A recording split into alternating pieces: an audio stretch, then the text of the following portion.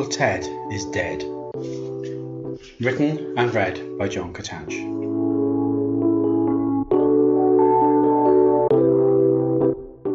Turning over, I heaved the duvet firmly over my head. Saturday morning. No point in getting up yet. I need another couple of hours slumber at least. It's been a tough week, topped off by Ellie dumping me last night. But as they say, there's plenty more fish in the sea, and I'll be out clubbing this evening armed with my trusty rod and net. Not literally, of course. I close my eyes, but it's no use. If I'm going to return to the land of Nod, I'll have to siphon the python. Too many pints of lager last night hasn't helped. Reluctantly dragging myself from the warmth of the bed, I lumber to the bathroom. About time, you lazy so-and-so. You finally getting up? It's Dad, yelling from downstairs. I mumble an incoherent response. We're off to visit Gran and do the weekly shop. Can you wash and wipe the dishes by the time we get back? And try tidying that tip of yours. Do you even remember where the Hoover lives? Sarcastic as ever. Mumbling an even more incoherent response, I loiter behind the bedroom door. Dad opens the front door and that's when I catch it. The briefest of conversations, but enough to change my life. Yes, I was saying, love, Ted died last night. That's awful. Were you there? Yeah, right to the bitter end. It was terrible. Why didn't you tell me last night? Didn't like to wake you. It was well past 2 and you were snoring like a good un. That's all I catch. The front door slams and they stroll up the drive to the car. I hasten to the front bedroom window to ask more, just in time to see Mum shake her head as she gets into the passenger seat. The engine fires first time and they're off. Turning, I head downstairs. Any thoughts of lying are long gone. Did I really hear that? Not Ted. Wiping away a few tears with the back of my hand, I switch on the kettle, grab a mug and brew a much-needed cuppa. My hands are literally shaking, and this time I do mean literally. I slump into my favourite armchair. Boris, our ancient tabby, jumps onto my lap and begins washing himself. If only my life could be as straightforward and simple as his. I reach out, stroke his ears, and my thoughts turn to Ted, or Uncle Ted, as he's always been to me. Like Boris, he's been there ever since I can remember, all of my 17 years. The ruddy, podgy face, that shock of unruly red hair, wicked laugh, and deafening attacks of wind. He's not a blood relative, just one of Dad's mates, but what a character. I've never understood how he and Dad get on. One quiet and reserved, the other jovial, and always the centre of attention. They're so different physically too. Dad is rake thin, whereas Ted is well overweight. Self-proclaimed salad dodger with a jelly belly and a laugh to match. I'll bet that's what killed him. It was obviously sudden, and if anyone's a candidate for a heart attack, it's him. The more I think about it, the more likely it seems. Hopefully it was quick, and he didn't suffer. It must have affected Dad too, otherwise he'd have woken me to break the dreadful news. Not when he got home, but definitely this morning. Then again, I seem to half remember a knock on the bedroom door just before I woke. I think I gave a hearty, convincing snore, and he must have chickened out and decided to tell me when they returned. In my early years, I always stayed with Ted and Shirley when my folks went off on one of their regular holidays. They didn't have children of their own and spotted me something rotten. I remember being quite disappointed when Mum and Dad decided I was old enough to accompany them. I did enjoy our holidays, but nothing could measure up to being with Ted and Shirley. They introduced me to the zoo, the cinema, the circus, and so much more.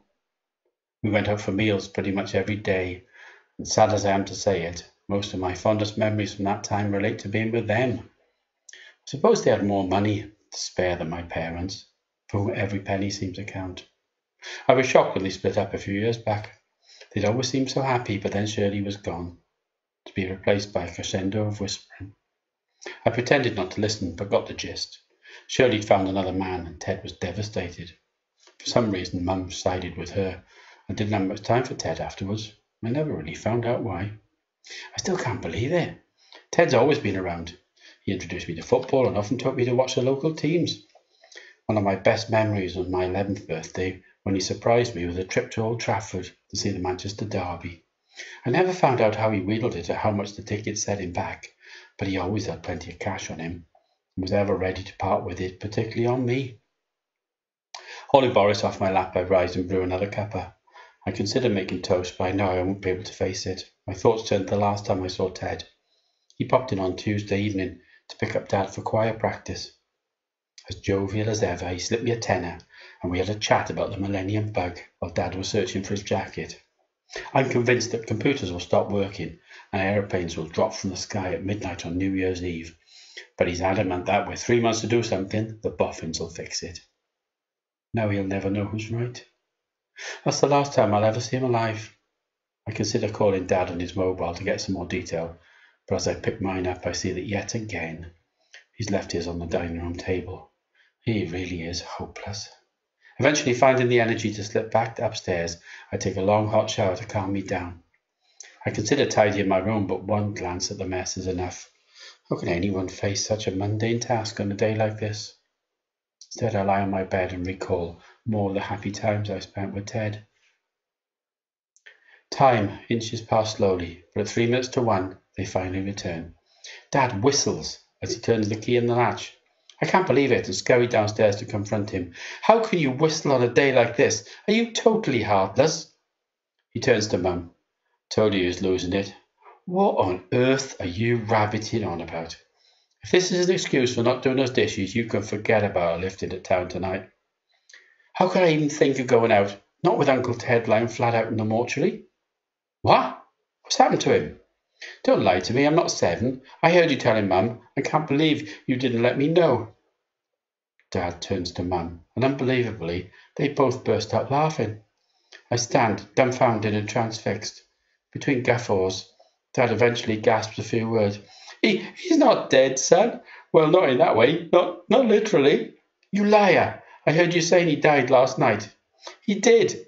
On stage in front of 200 people. There was no mic night at the club. You must have seen the posters around town. Mum knew about it. Anyway, that silly sod decided to convince the world that he's a stand-up comic, and he went down like a lead balloon. Oh, it was excruciating. 20 minutes on stage, and he hardly raised a smile. I didn't know where to look. He even told the one about the elephant and the cannibal. Oh, God, no. Yep, and the donkey and the stick of rhubarb. I can't believe this, though. It's priceless. Wait till I tell him. It'll make his day, if not his year. No! You can't tell him. Of course he did. And I still can't live it down. I got the last laugh, though. Years later, I tried my hand at stand-up, and the story of Uncle Ted's death became one of my favourites and most popular routines. I did exaggerate the story somewhat, but that's what all the comedians do, isn't it? Ted didn't venture on stage again, but I know he's proud of me. I've even had my own show on Channel 4. You may have heard of me, Charlie Chuckles, the master of mirth. We still go to the Manchester Derby at least once a season, but now it's on me. It's the least I can do. Ted's my biggest fan, and in a way it's all down to him, and hopefully he's got a few more years left in him yet. My hero, not dead Ted.